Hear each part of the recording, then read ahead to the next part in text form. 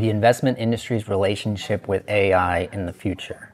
I think that's a loaded question. I think that everybody's trying to figure that out right now.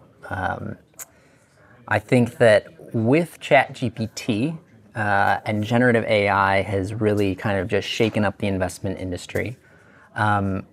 What I can tell you is that right now, what the analyst has to do is focus on leveraging these tools in their workflow.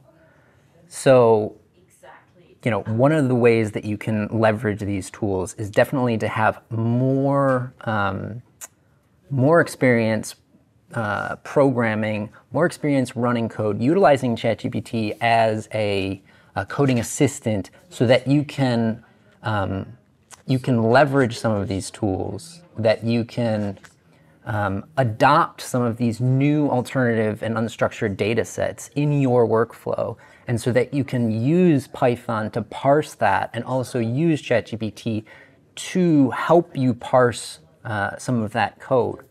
The role is just constantly changing, and we're going to have to continuously differentiate our human ability with the AI ability.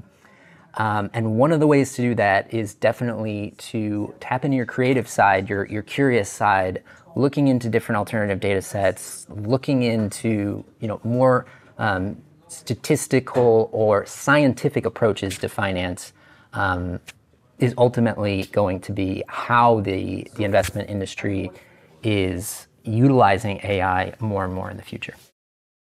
Artificial intelligence versus machine learning. This gets thrown around and confused often. So machine learning is artificial intelligence. You have artificial intelligence as this broad umbrella, and you have machine learning as a subset of that umbrella. Machine learning, kind of more traditionally in finance, was utilizing some of these the mathematical quantitative methods to do some predictive behavior, predictive analysis. But then you have more deep learning neural networks. You have the dawn of the neural network, which is a bigger machine learning model.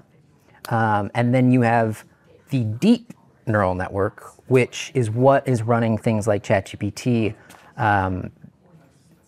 That's artificial intelligence. But all of this is a form of machine learning. And data science is just the leveraging of these machine learning models. And for the investment analyst, that's leveraging these machine learning models for the investment analyst workflow. So Python is a programming language. We in the investment industry are used to Excel.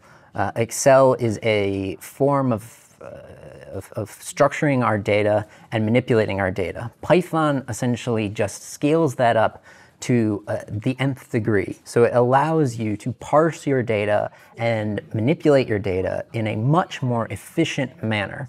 It allows you to pull in data sets, parse unstructured data, utilizing machine learning models that the artificial intelligence community has increasingly been using Python to parse.